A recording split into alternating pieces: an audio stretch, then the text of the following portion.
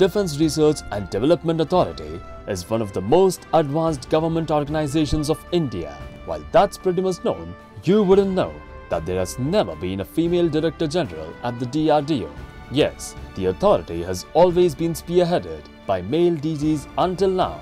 Well, that has changed because Manjula has just been appointed as DRDO's very first female Director General. Already a distinguished scientist at DRDO, Manjula will be the Director General of Electronics and Communication Systems Department. An alumna of Osmania University, she has in the past worked with the Defense Electronics Research Laboratory.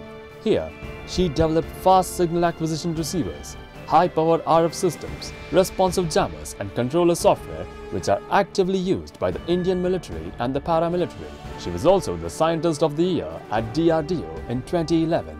Mango News congratulates Manjula on a stupendous success. Apple's annual iPhone event is now just a day away, and the leaks and expectations from the Tim Cook-led company have been coming in steadily. We analyzed all the data and present a list of things